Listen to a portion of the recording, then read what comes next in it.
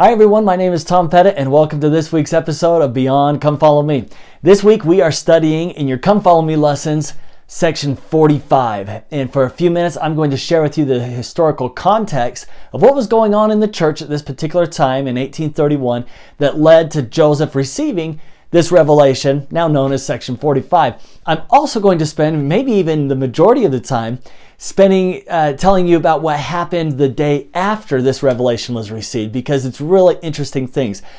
In all those verses, there's one where Joseph is commanded to do something, and he doesn't wait. The very next day, he's obedient to the commandment. I'm going to tell you what the commandment is and how he responded to it, and it's his response that blesses our lives immensely. And so you're going to look forward to it because here it comes. Now, before I get started though, I want to share with you an email I received from my new friend who lives in South Africa. In fact, she lives in Malawi, Central Africa. And I looked it up, and there in Malawi, Central Africa, they speak English, but the native language is Chichewa. And in Chichewa, when you greet somebody, you say Malibwanji. Malibwanj, I think. Malibwanj. And what that means is, how are you? So, starting out today, I'll ask Malibwanj. I hope everybody's doing well. See, this isn't only entertaining, it's also educational as well. So let's get into it. Section 45. Pictured here behind me is the hill, a little hill that sits above the Isaac Morley farm in Kirtland, Ohio. Now, when Isaac Morley moved to Ohio, and I'm going to tell you that story briefly in just a moment, but when he moved to Ohio and his wife, he settled here, he bought 130 acres, then he went back east and said to his wife, I found a great spot, we're going to build a cabin and have a wonderful life. And she moved out as well. And they decided it wasn't too long that they were going to have to build a little schoolhouse to teach their children and some of the local children in the area. And so they built a log home, 14 by 14 foot, and they put it at the top of the hill behind their home and farm. And pictured behind me is the top of that hill where that little schoolhouse would have stood. Of course, there's no evidence of it being there today because the wood just deteriorated. It's no longer here. But it's very small. And so we don't know exactly where the schoolhouse was, but it was probably somewhere in the picture that you see behind me. And some wonderful, marvelous things took place in that little schoolhouse, some of which I've shared with you before. And I'm going to share with you some news stories today about what happened here. But there's great reason that the local missionaries that are serving in Kirtland refer to this area as Kirtland's Sacred Grove, for it truly was sacred. In fact, it's said that when President Hunter visited this area, this hill, that he quietly whispered to those in his group with him that this place, he says, the way I feel here is the way I feel when I visit the Holy Land. It is this very sacred and holy place, and I'm going to share with you some of those stories that give reason to call it sacred. But before I get too far, I do want to tell you that here on the Isaac Morley farm, Joseph and Emma did live for a short time, but in that time, Joseph did some amazing things in regards to the restoration of the church. 13 sections of the Doctrine and Covenants were received in that little schoolhouse that was seated right here behind me in this picture. And a lot of other things happened. Let's get to it. I want to tell you, let's fast forward a little bit past section 45, and I want to tell you a story about Elizabeth Rawlings. Mary Elizabeth Rawlings. Now, you recognize that name perhaps as she being one of two sisters that in Missouri saved some of the copies of the Doctrine and Covenants, the Revelations. And I'll tell that story when we get to Missouri, but this is that same girl.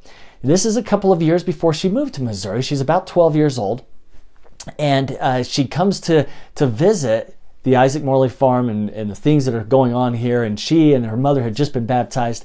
And so they were there with the saints. Now, I'm going to quote from her journal and tell you exactly what happened, because it's amazing, and it happened right here at the Morley farm. So in her words, she says, quite a number of the residents of Kirtland accepted baptism.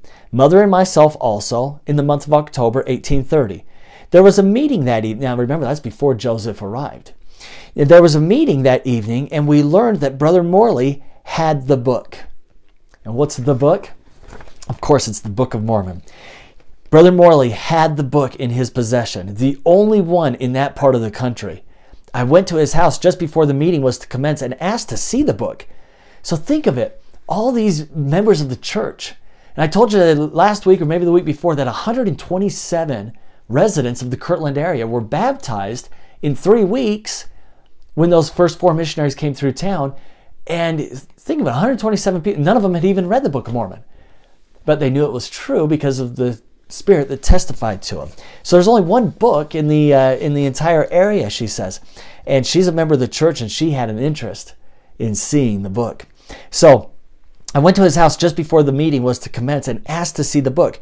Brother Morley put it in my hand. As I looked at it, I felt such a desire to read it that I could not refrain from asking him to let me take it home and read it while he was attending the meeting. He said it would be too late for me to take it back after the meeting, and another thing, he had hardly had time to read a chapter in it himself, and but a few of the brethren had even seen it. But I pled so earnestly for it, he finally said, "Child, if you will bring this book home before breakfast," back to his home, "if you will bring this book home before breakfast tomorrow morning, you may take it."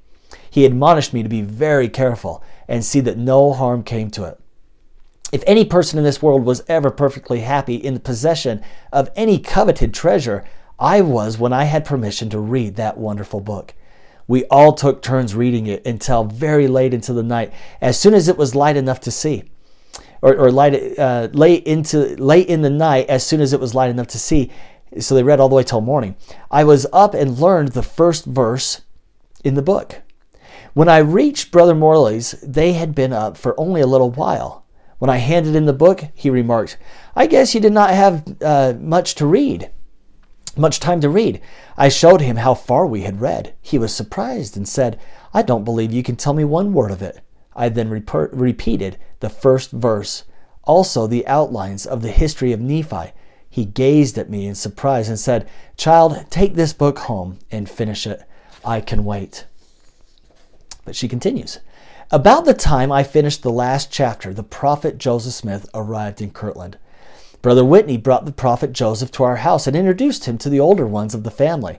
I was not old enough at the time. In looking around, he saw the Book of Mormon on the shelf and asked how the book came to be there. I said, "I sent that book to Brother Morley." Or he said, "I sent that book to Brother Morley."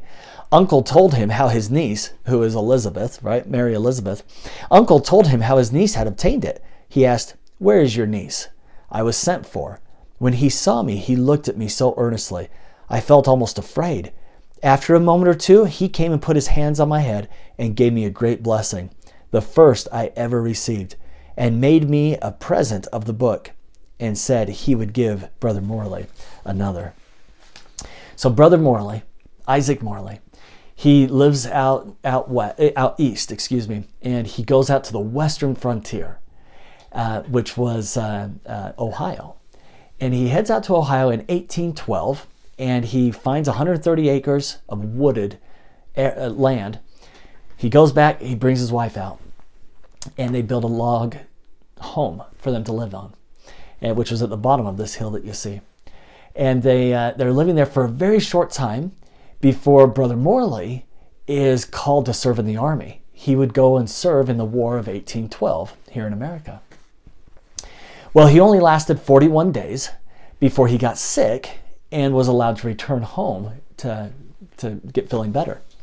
Well, this was very fortunate for Sister Morley, because they were very few out here on the western frontier. Her neighbors were miles from her. Of course, there's no electricity, so there's no lights or anything. Just a little candle stick would be all that she'd have for light. And she's out there among the native Indians who she's fearful of. She's out there with wild animals, which she is also fearful of. I don't think she slept for those 41 days. But fortunately, to her to her gladness, Isaac returned just after 41 days. And even though she had to care for him and bring him back to health, she was certainly glad that he was there. Well, then the missionaries come out, or more people come out and start settling the land. The missionaries come out, they start to convert members of the church. And just before they do, though, Isaac Morley and his wife Lucy, they are part of Sidney Rigdon's congregation. And you'll remember last week when I told you all about the big family and how they attempted the best they could to live the law of consecration. Well, the big family all moved onto the Morley farm. And it was here on the 130 acres that they built their log homes, and they had their large gardens, and they were trying to live that law of consecration. Not long after, about 2 years or so, 2.5 years, in February of 1831, that's when Joseph Smith arrives. And when Joseph and Emma's, their first place that they lived was here on the farm. Isaac built them a nice little log home where they could move in. It wasn't very long after they moved in that Emma gave birth here on the farm to twins. They only lived a few hours before they passed away. At that same time, Sister Murdoch, the wife of John Murdoch, and I told a story about John last week, his wife gave birth to twins also. Those twins lived, but Sister Murdoch passed away because of the childbirth. And John Murdoch had been called on a mission. He was getting active in leadership of the church. He had several other children that he was caring for, and so he wouldn't be able to care for these new twins. And so he asked Joseph and Emma if they would adopt the Murdoch twins, in which they gladly did, of course. Now, it wasn't very long after that, about 10 months or so, when these two children, adopted children of Joseph and Emma, were of course with Joseph and Emma living at the Johnson farm down in Hiram. I'll tell you that whole story when we get to those sections, of course, but they were down there, and in one night, Joseph was dragged out of the home. He was tarred and feathered, beaten, and because the door was left open and it was very cold outside, the little boy, the son, passed away because of exposure to the elements. His sister, the adopted daughter, they named Julia, and she lived to be an old lady. She had children of her own. But to their absolutely heartbroken, of course, as they buried a son in Harmony before they moved west, and now they've buried 3 children here in Kirtland. That's getting ahead of ourselves, but I wanted to tell you just some more stories about the Smith family and what was going on in their lives. But here on the Morley farm, after Joseph had established himself here, because he was here, Isaac Morley gave that schoolhouse that was here on this hill behind me to be Joseph's office. So this became the worldwide headquarters of the Church of Jesus Christ while Joseph was here. As I said, several revelations were received here, but another significant event that took place on this hill was the first ordinations of high priests in this dispensation. And in that little humble meeting, they ordained a few men to be high priests. One of those men was Lyman White. And Lyman White testified, quote, that he could see Jesus standing on the right hand of God. Now, a little bit more of the background of that. He was set apart, and at the conclusion of that setting apart, his attention was upward. And he said that the heavens opened, and he could see Jesus standing on the right hand of God. Next was Harvey Whitlock, next to give his testimony of this evening here at the Morley farm. He testified as well that after he was set apart as a high priest, again, his attention was drawn upward, the heavens opened, and he saw Jesus standing on the right hand of the Father, is his quote. Well, the events of the Morley farm, they didn't last very long. In 1831, later in that year, Isaac Morley sells this farm as he is given a mission to go and help establish the church down in Missouri.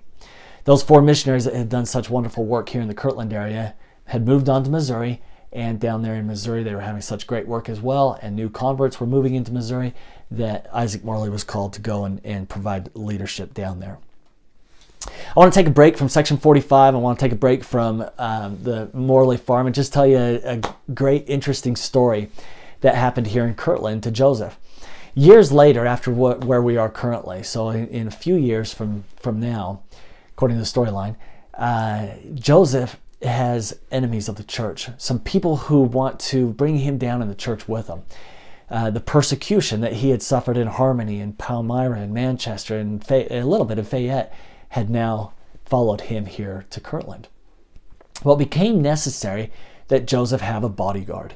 And while he was in his home, there would be a man or two that would stand guard through the night and make sure that Joseph was protected from these enemies.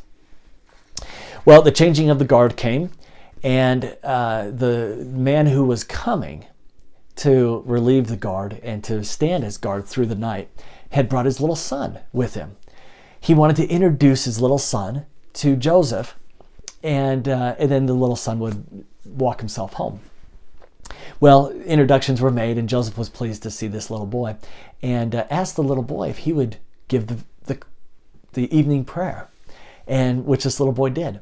And in that prayer, he asked the Lord to protect brother Joseph.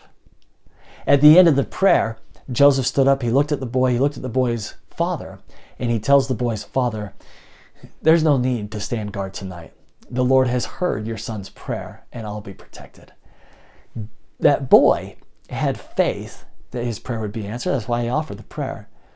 But perhaps, not more important, but perhaps more as a wonderful example, was Joseph's faith in the child. That the child's faith was sufficient to keep Joseph's enemies away that night. All right, let's get back to section 45. Section 45 is lengthy, and the reason it's lengthy is because it is full of so much good doctrine. Now, as you read the section heading of section 45, it's important to know what came after the section heading, which is not recorded in the Doctrine and Covenants, but it's recorded in Joseph Smith's history. So let me give you both quotes, because then we'll start to really understand, and it makes it very easy to liken section 45 to our lives today. Let me show you. Section 45, it says that many false reports and foolish stories were published and circulated to prevent people from investigating the work or embracing the faith. And this brought the saints down. Their morale was low. Their excitement and zeal for the gospel was kind of overshadowed by these negative reports. Now, as members of the church throughout the world, we can find this to be applicable in our own lives. And let me give you a couple of examples. The saints were being bullied. There were people who were teasing them and making fun of them and saying they were wrong and pointing fingers at them.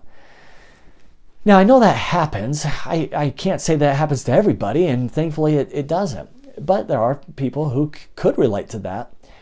But more generally relating to this is the idea of false reports. Negative things were being said about the church that just weren't true. And the purpose of people making these false statements was, one, to prevent people from joining the church, and two, to help people leave the church. Not to help, but encourage people to leave the church. And so they were being bombarded with false information. It makes me think, it reminds me of a quote from President Nelson that he gave not very long ago. And he didn't give a quote, he said it, it's his quote. But he encouraged us as members of the church to pray for discernment. Not only so we know right from wrong, but pray for discernment that we can know truth from error. And then later in General Conference, he said that in the coming days, it will not be possible to survive spiritually without the guiding influence of the Holy Ghost. And what's the purpose of the Holy Ghost? What's his mission? To teach truth. And that we can relate to. We get bombarded with ideas and concepts and stories and news, or things that pretend to be news, or different ideas out there, and it's only with the Holy Ghost that we can sort through what's true and what's error. It seems that news today is more of a commentary of the news reporter's opinion on stories. And so it's difficult to see what's right and what's wrong. And what you hear on one channel might be completely opposite of what you hear on another channel, or at least the way that it's portrayed. But it's not only with the news, but we can look at it in our everyday lives of trying to figure out what's right and wrong. And so we remember those two things from President Nelson. Pray for discernment, and then get the Holy Ghost strong in your life so that you can know what's right and what's wrong. And so this is what the saints were experiencing in 1831. The same thing that the saints in 2021 are experiencing. False ideas, and we've got to sort through it to make sure that we cling to what's true. And what Joseph says is that this revelation was received to the joy of the saints who had to struggle against everything that prejudice and wickedness could invent. Yeah, welcome to 2021, Joseph. The wickedness is throwing at us prejudice, and the saints are struggling to know not what's right and wrong, but what's true and thin air. And so when Joseph received section 45, the saints had a lot of joy and happiness because it helped them with the struggles of figuring out what's true and what's not true. And so the doctrine that's contained in section 45 should and will do exactly the same thing for us as it did for them, and it should bring us joy and happiness. So that's why we look at section 45 in detail.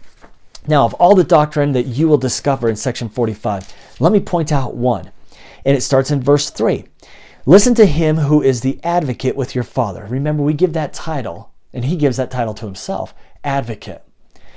The Savior is our advocate. Listen to him who is the advocate with the Father, who is pleading your cause before him. And this is what he's saying. The Savior is saying, Father, behold the sufferings and death of him who did no sin, in whom thou wast well pleased.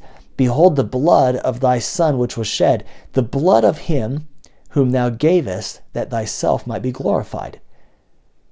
In other words, he's saying, Father, I did the atonement. And because I did the atonement, verse 5, wherefore, Father, spare these, my brethren, that believe on my name, that they may come unto me and have eternal life. What I love about this is the Lord doesn't put a time frame on it. He never says, I will be your advocate. He says, listen to him who is your advocate, who is pleading to the Father on your behalf.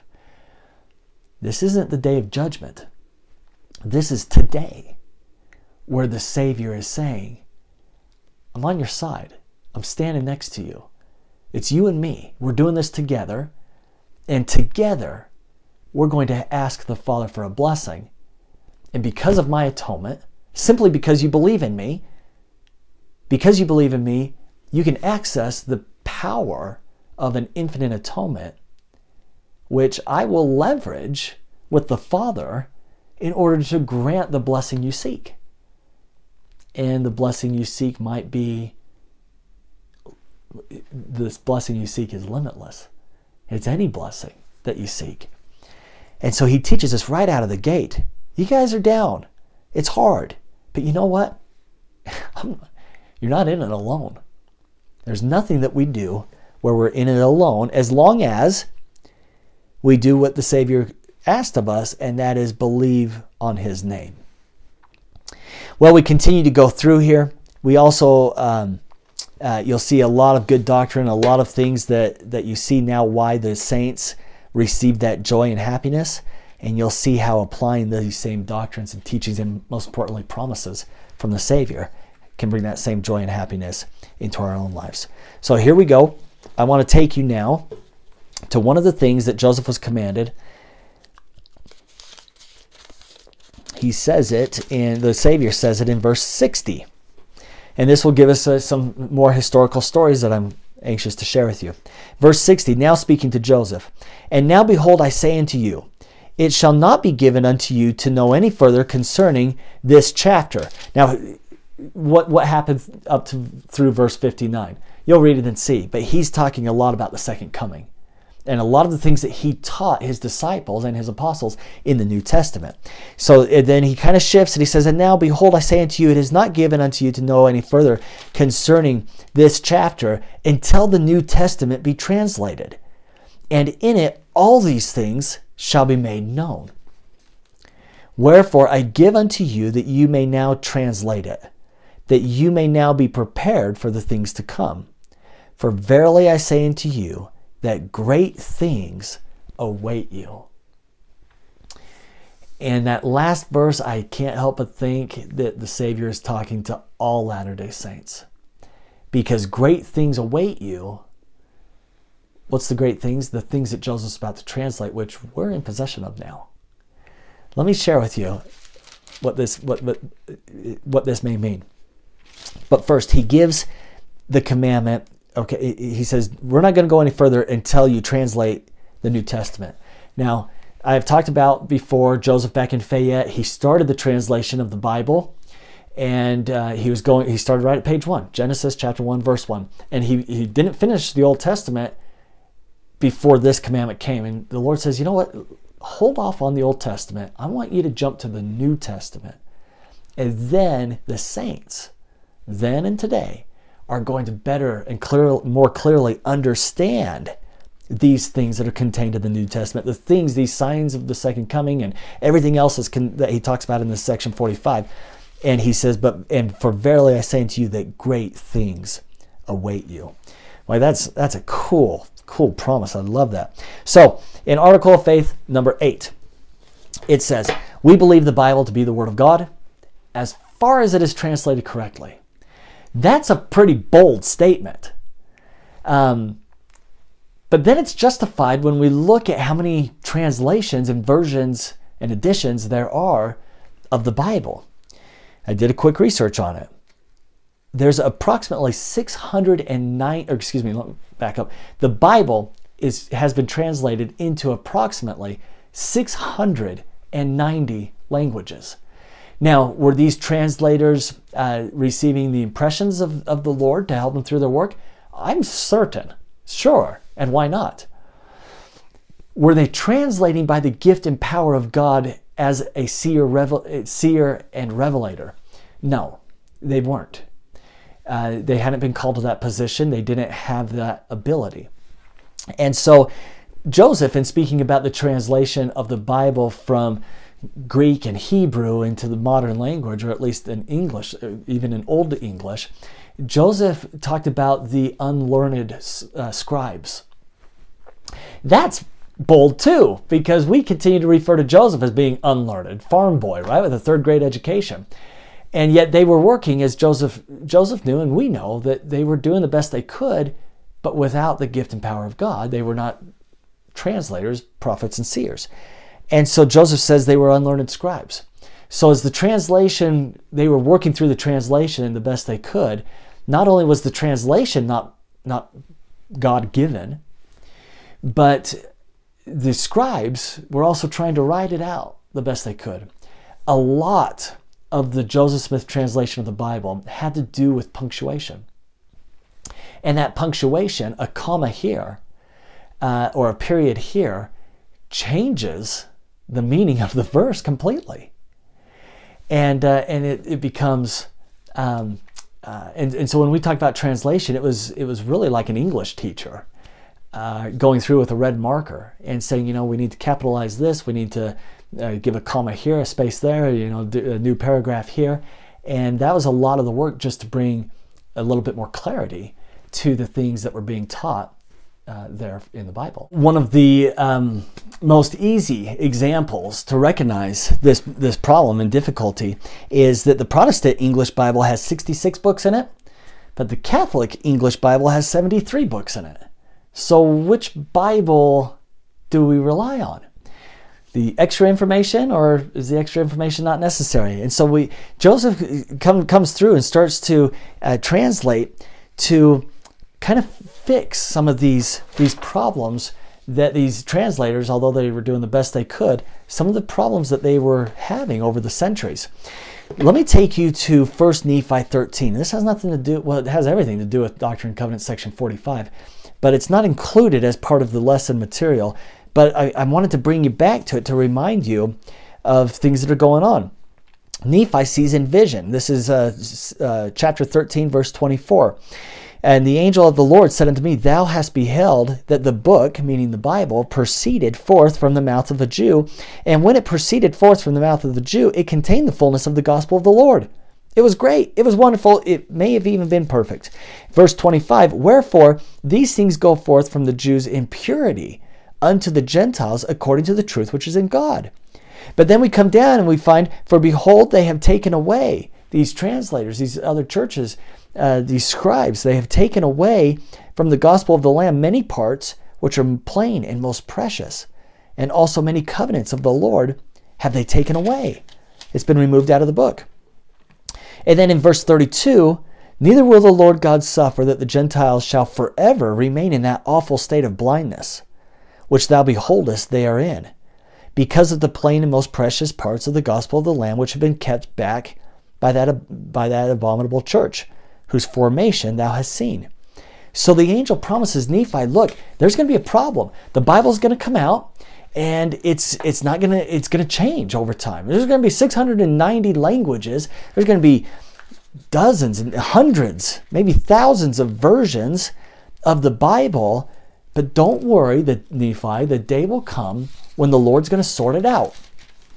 The Lord gives the commandment to Joseph in section 45 to sort it all out.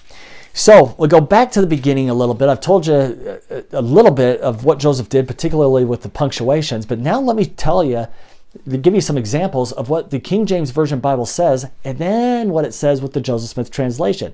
Because with the Joseph Smith translation in there, it opens everybody's eyes and understanding of what the Lord really wants us to know.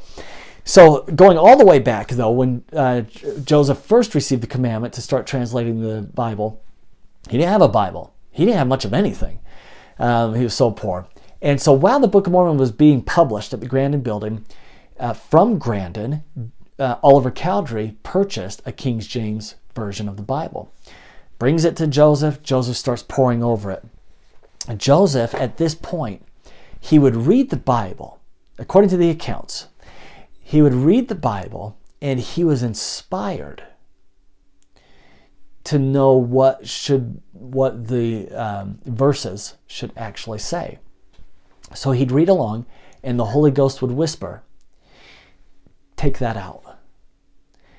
The Holy Ghost would whisper, insert this, insert that. At that point, write this. Of all those things that the Holy Ghost told Joseph, it produced 500 manuscript pages. And in addition to those 500 manuscript pages, there was a lot of notes in the margins of that Bible, of the things that Joseph was hearing from the Spirit. How did we get it today? Well, the transcripts ended up in Emma Smith's possession. And it's a great story. I'm going to tell it. I'm going to conclude this video with it. But she ends up with it in her possession.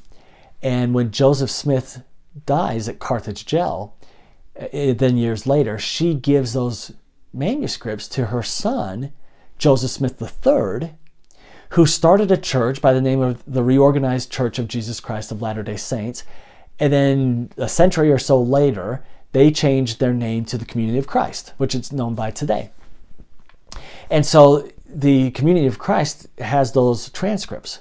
But in the 1960s, an individual, a historian from our church, went to the, at the time, Reorganized Church, now known as the Community of Christ Church, and they had a relationship, a great relationship, which enabled him to take a look at those manuscripts and to make copies and to make notes and to take that knowledge and information and bring it back to church headquarters. Now, because the Community of Christ owns the manuscript and they have published in book form those manuscripts, the inspired Bible translated by Joseph Smith, they have the copyright on it. But through the agreement between the two churches, our church has permission to add those manuscript notes as footnotes in our Bible. Okay, so that's why we have footnotes as opposed to an actual book. But that started happening back in the 1960s is when we were able to do that. So let me give you some examples and why it was so important that Joseph be involved in this work. In fact, in his history, he said that this, meaning the translation of the Bible, was a, quote, branch of my calling. So we don't take it lightly. This is one of the things Joseph was called to be a prophet to do. I've got a couple of examples here of what the Joseph Smith translation brings into clarity for us. So I'll give you this one, Matthew chapter 16, verse 24 and 25. In this Joseph Smith translation, this gives us clearer doctrine and instruction from the Lord that was omitted in the original King James Version. So the King James Version says this, "Then said Jesus unto his disciples, If any man will come after me, let him deny himself, and take up his cross, and follow me. For whosoever will save his life shall lose it, and whosoever will lose his life for my sake shall find it." Wonderful. Isn't that great? But I bet you have a question. The Lord says, take up your cross. How? Lord, we want to be obedient. How? What do you want us to do? You want us to get a big piece of wood and walk around with it?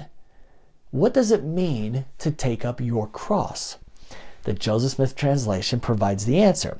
So this is how it goes now. "Then said Jesus unto his disciples, If any man will come after me, let him deny himself and take up his cross and follow me." Same thing, word for word. But now the Joseph Smith translation includes, "And now for a man to take up his cross is to deny himself all ungodliness and every worldly lust, and keep my commandments.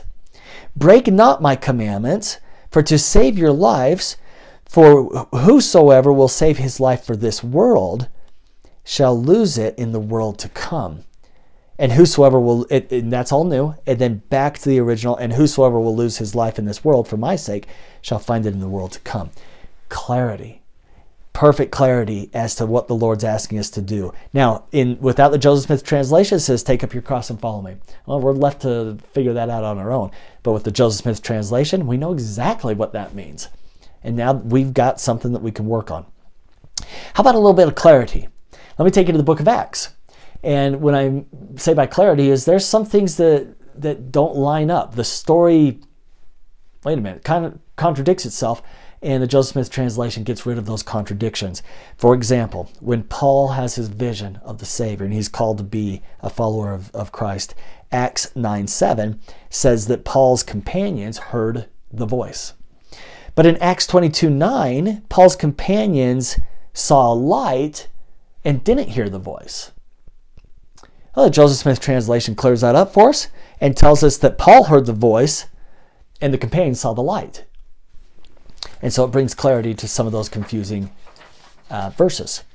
But what about a social issue? Now we could give hundreds of these examples, but what about a social issue? Something that might be relevant to 2021 or more relevant. And that is found, I found, of the many that I could have given an example of, 1 Corinthians chapter 7. It's about marriage. And in there it gets kind of confusing. And there's a lot of Joseph Smith translations in there. Because it's kind of all over the board. And it seems as though Paul is anti-marriage. But if you read the footnotes and insert those footnotes into the verses, into that chapter, as you read it through, you find that it changes it completely. And it puts Paul's perspective on marriage into context. And context is so important, especially on eternal doctrines. And so with those Joseph Smith translations inserted into that chapter 7 of 1 Corinthians, we now find clarity as to the Lord's law on marriage. And it's great, but without Joseph Smith's translation, it's not. Okay, let me conclude here with a story. And this is one of my very favorite stories. It happened in Missouri, and it happens years later from Doctrine and Covenants section 45. But it has to do with the Joseph Smith translation. So Joseph Smith concludes the New Testament, and he's well on his way through the Old Testament. It hasn't been published. But Joseph and the rest of the saints, they leave Kirtland, and they meet up with the rest of the saints in far west Missouri. Now, as these videos continue, you'll see that there's the church is being organized and There's a lot of church activity, members of the church in Missouri at the same time as the same thing is going on in Kirtland. We have two bodies of saints. You hear the Missouri stories, you hear the Kirtland stories. They were happening at the same time. But then there became a point where the saints in Missouri get driven out and they fall into a place called Far West, or they call it Far West, Missouri. And the saints in Kirtland can't put up with the contention and the adversary and the enemies of the church any longer. They get driven out of Kirtland and they join up and meet the saints in Far West. Through a series of events, which I'll tell later, Joseph is arrested with Hiram and others and taken to Richmond, Missouri, the jail there, and later he would be transferred to Liberty Jail. And you know of Liberty Jail.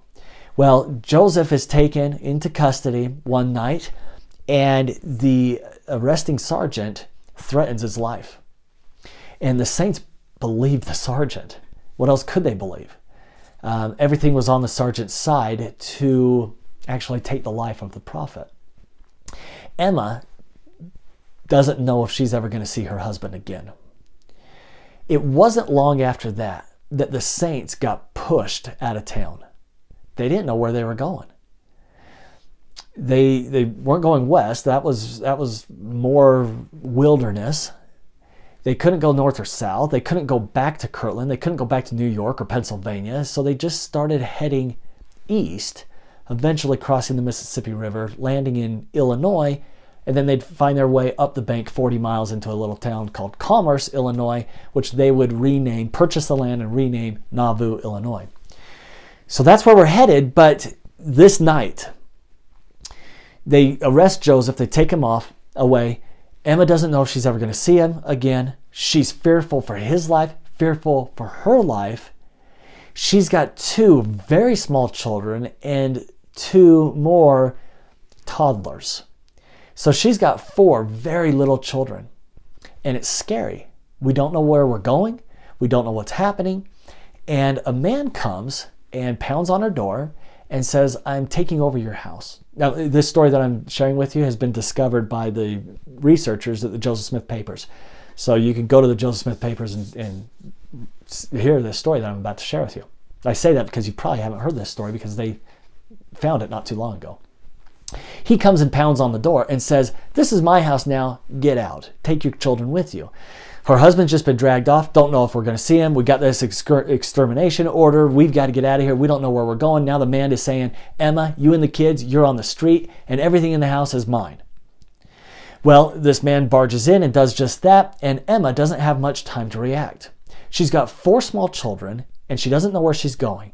If you had just a few moments to prepare to leave under such circumstances, what would you get on your way out? And remember, Emma doesn't have a mini van. She doesn't have a minivan. She doesn't have a truck and a trailer that she's loading up. She has nothing to transport anything. So she's got four little kids, and what's she going to grab? Food probably would have been a good thing, particularly the food that the babies would eat. Maybe some warmth, a blanket, some clothing, shelter, perhaps, that you're going to take out into the wilderness with you, some tools to help you along your journey. These are some of the things that the survivalist mind would start to think about. What am I going to need? What do I need? Maybe she saw some mementos, some family heirlooms. Would she grab that? She didn't have time and she didn't have the capacity to move much of anything.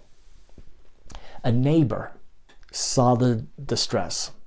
And this is happening over the next few days, right?